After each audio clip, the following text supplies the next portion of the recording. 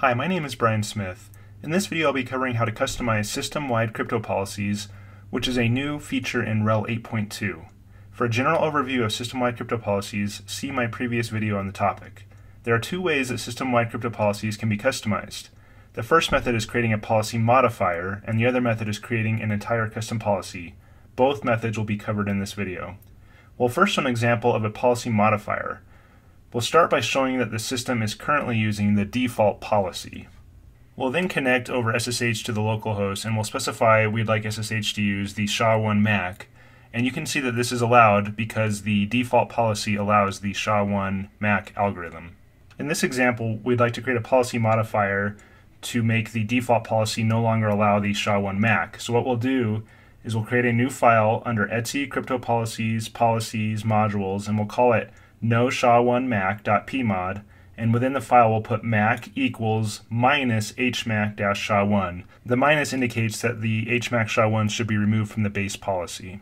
We'll then enable the default policy and specify that we'd like to use the no SHA-1 MAC policy modifier that we just created using the update crypto policies command. Normally after you change the crypto policy, you'd want to reboot the server. However, in this example, we're just going to only restart the sshd process. We'll then go ahead and rerun the same exact SSH command that we previously ran and was successful. And you can see at this point that the command is now failing due to the fact that we enabled a custom policy modifier that disabled the SHA-1 MAC algorithm. Okay, for the next example, we're going to switch the crypto policy back to default.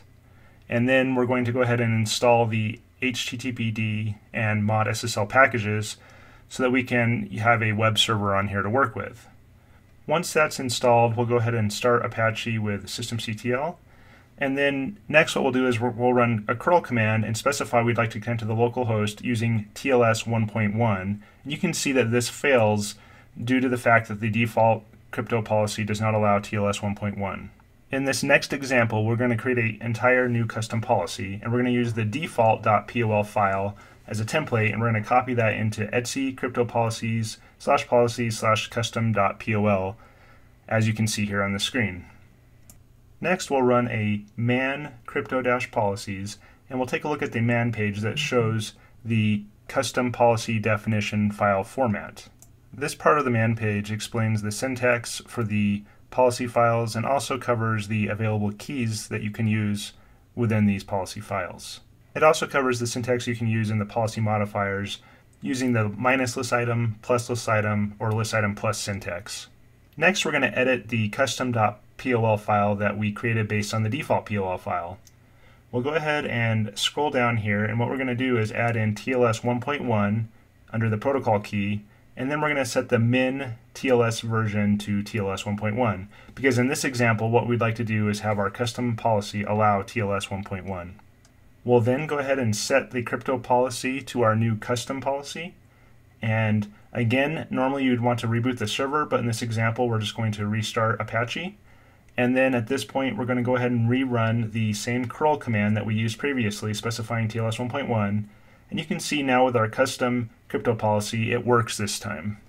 In this video, we covered the methods you can use to customize the system-wide crypto policies in RHEL 8.2, including defining a custom policy modifier or creating an entire custom policy. Thanks a lot for watching the video.